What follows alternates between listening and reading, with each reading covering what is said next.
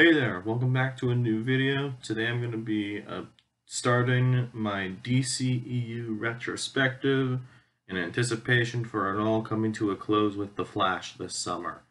If we got to start anywhere, we're going to start at the beginning, so let's just start with the movie that kicked this whole cacophony off, Man of Steel.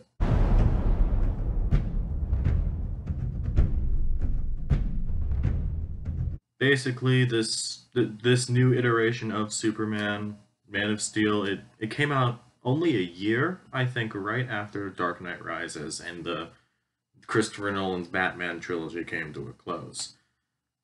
Christopher Nolan is involved with this movie as well as Batman vs Superman, and Zack Snyder ended up directing this one. Zack Snyder as a director, I will talk about more down the line when we get to the more I would guess I would say important and standout DC movie later down the line that he did, which I'm sure you can guess what it is at this point.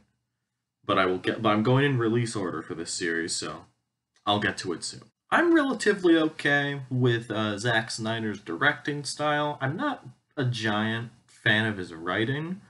I will say my favorite movie of his is actually his first, Dawn of the Dead, which might have to do more with the script, but I still think that's the most fun I have with a Zack Snyder movie. The only one I haven't seen is Sucker Punch, I believe it's called, and I barely remember the Guardians of Ga'Hoole, or the animated owl movie, or whatever that one is. But I don't hate any of and I don't hate any of his movies. I have issues with a couple of them, but like they're typically pretty fun movies. I guess I'd say Army of the Dead was really fun, and I'm excited to see what he's got for Rebel Moon later this year. But now Zack Snyder, back almost a decade ago at this point, is taking on the superhero. Like, for many people, when you think of a superhero, you think of Superman.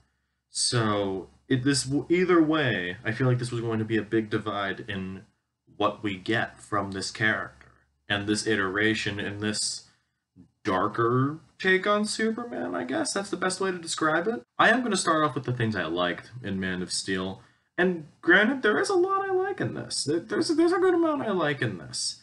I Henry Cavill or Henry Cavill. I never actually figured out how to pronounce his name, but I'm gonna go with Cavill since that's how I usually hear it. I do enjoy Henry Cavill as Superman. I feel like he, at least in Man of Steel specifically, he brings this mythical character like down to a human level in a way that I really resonated with, and I enjoyed.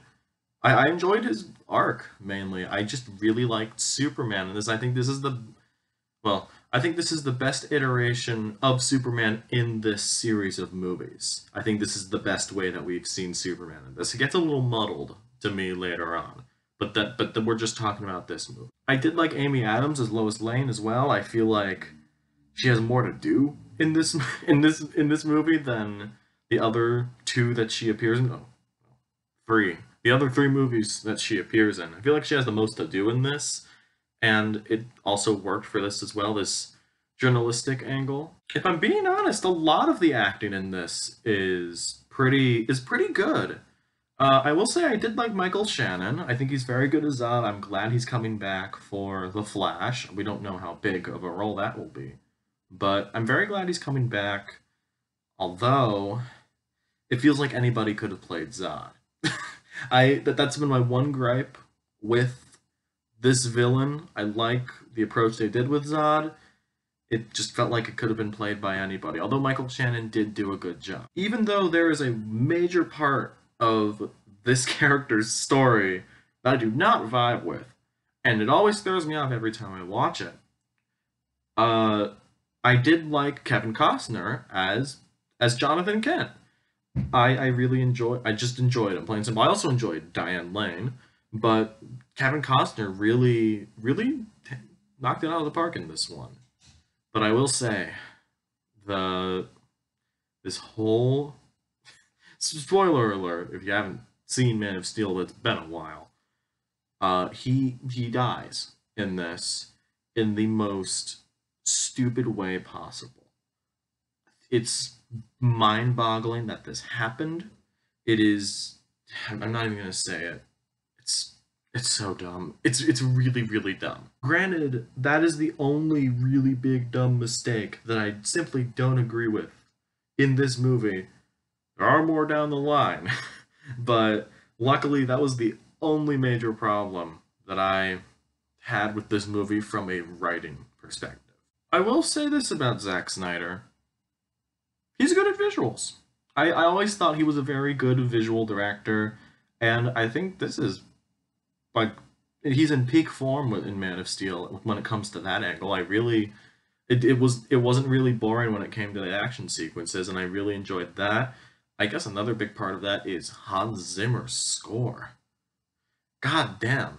Of course, I know we have Williams's theme for Superman, but whenever I think music for Superman, I do think of Hans Zimmer's theme. It's always just stuck with me like that. For the stuff I didn't really enjoy in this, I do know that like this is more of a nitpick than anything outside of the weird choice with Jonathan Kent, which is absolutely stupid. This is more of a nitpick than anything. There's little parts of this movie where like there's like camcorder, well not camcorder footage, but like it feels like somebody recorded on a camcorder. Like it zooms in and focuses. It's a little shaky. I would understand that for the quieter scenes, but it just happens way too often in this. When it zooms and focuses in on the big Kryptonian ship at the end, and it does that little weird camcorder thing. It's really annoying to me. It does not it does not hinder my enjoyment of this movie by any means. It's just it's something that really it really bothers me, but it does not affect like the score I would give a movie or anything. Granted, this is from 2013. I don't really think all of the effects have aged that well. I will say though, I do like the overall like art design of the world of Krypton before it's destroyed, and all their ships and all that, and the Zod's armor, and I do like Superman's suit in this. I really do enjoy that. But outside of that, there's like the technical aspects of it outside of Hans Zimmer's music and like the art design just doesn't really do anything for me.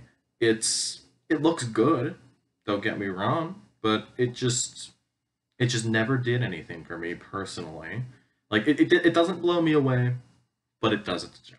I don't know if it got nominated for the Oscar for visual effects, but honestly, I won't be surprised if it wasn't. All right, well, I guess that was my thoughts on Man of Steel. I tried to avoid spoilers for it, except like that one unavoidable thing about Jonathan Kent that I really couldn't like pass up because that's easily the worst thing about the movie to me. But I think Man of Steel is pretty entertaining. In the almost decade since it's been out, I think it holds up quite a bit. I like Henry Cavill as Superman. I think that's the biggest strong point of this. I think they needed to nail Superman since they were obviously going to keep him, well, for the time being. That's a whole nother thing. But Man of Steel largely still sticks the landing for me. I've seen this movie quite a few times, and it just sticks the landing a lot, and I'm very happy to report on that, at least for my mind, because we're going to get into some fun ones later on. I'm going to go with a 7 out of 10 for Man of Steel. I think this ends up being a pretty fun start to this relatively short-lived cinematic universe. There are some flaws here, pretty obviously, but I largely enjoy this one. Let me ask you this. Have you seen Man of Steel? If you're just getting into this weird and wacky DCEU thing, tell me what you like about Man of Steel. Even if you have seen it, you saw it opening weekend like I did when I was a little kid, tell me what you like about Man of Steel. Tell me what you like about any aspect of this movie. Let me know in the comments below. Subscribe, like the video, all that, and I will see you in the next video. Peace.